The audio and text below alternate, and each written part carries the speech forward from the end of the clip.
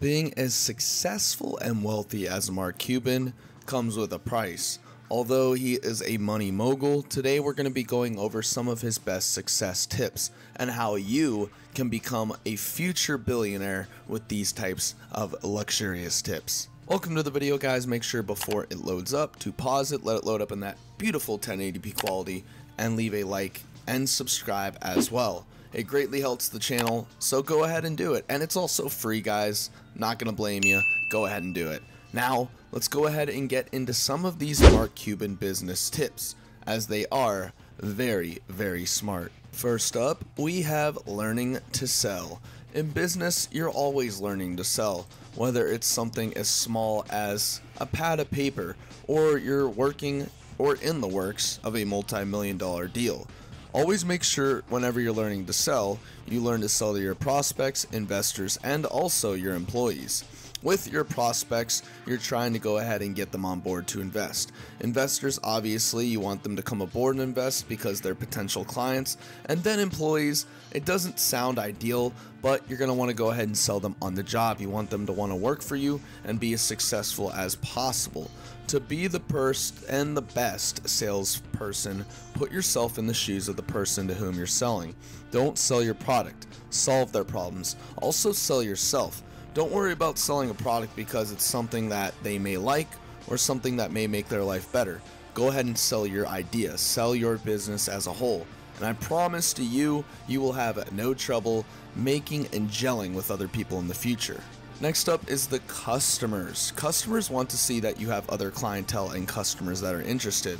When Mark started Micro Solutions, he did the work for his first customer for free, only charging them the cost of the software. He called it his no money down approach to start a business. It's not always a bad thing whenever you're starting a business to go ahead and make sure that you sell the customer on the point that you're trying to make.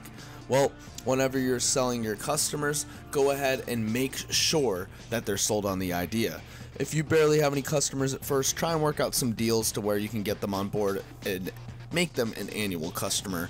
If you're selling an ebook or a product and you know that every time you put a new product or ebook out that your customers are going to want to go ahead and potentially buy it, go ahead and give them discounts right off the bat. Obviously, once you're a multi-million-dollar industry, then you know that people can't live without your product. So you're going to go ahead and make sure that you build up this type of quantity and need so that customers in the future feel like they can't live without your service.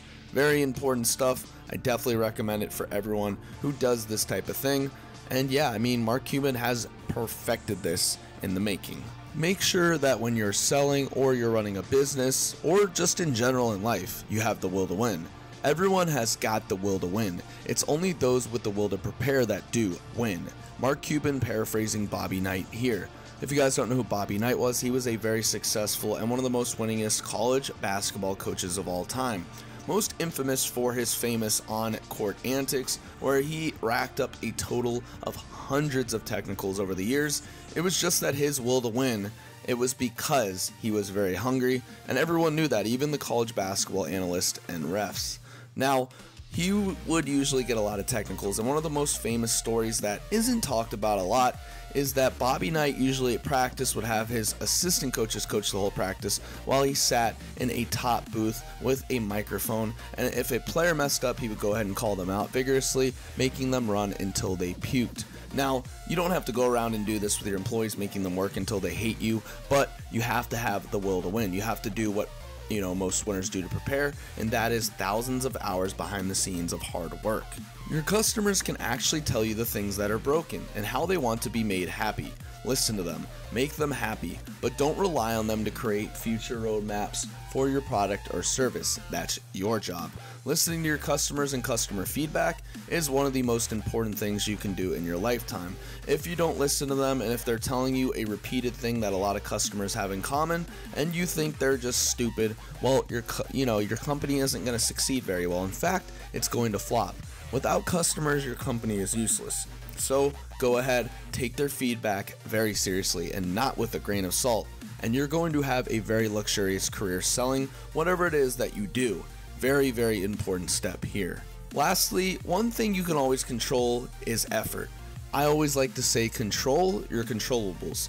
Anything that's out of the picture isn't in your control, and you're going to go ahead and be very successful in the long run. It's very important to control your controllables. Put in the time to become an expert in whatever you're doing. It will give you an advantage because most people don't do this. In fact, they just want it to come to them. And if you don't have something come to you, then it's a huge problem. This is something that a lot of people don't understand. When you control your effort, you're going to be able to control what goes in your business, what type of effort you have, what type of employees you even hire.